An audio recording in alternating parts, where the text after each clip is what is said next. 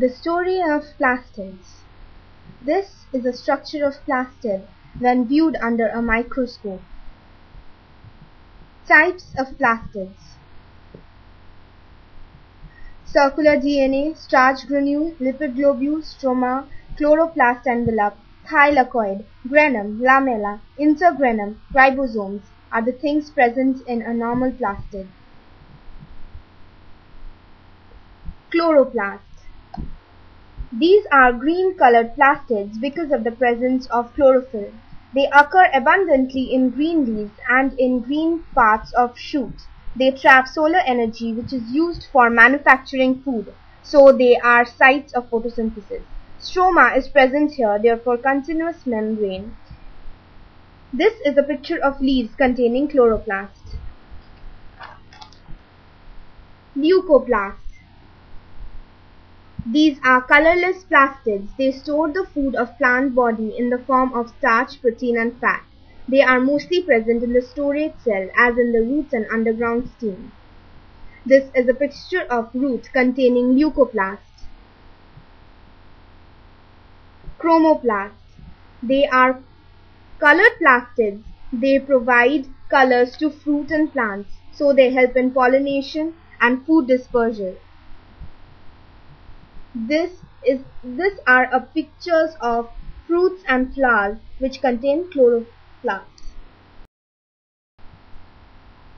Development of plastids. It reflects the differentiation of plant tissues.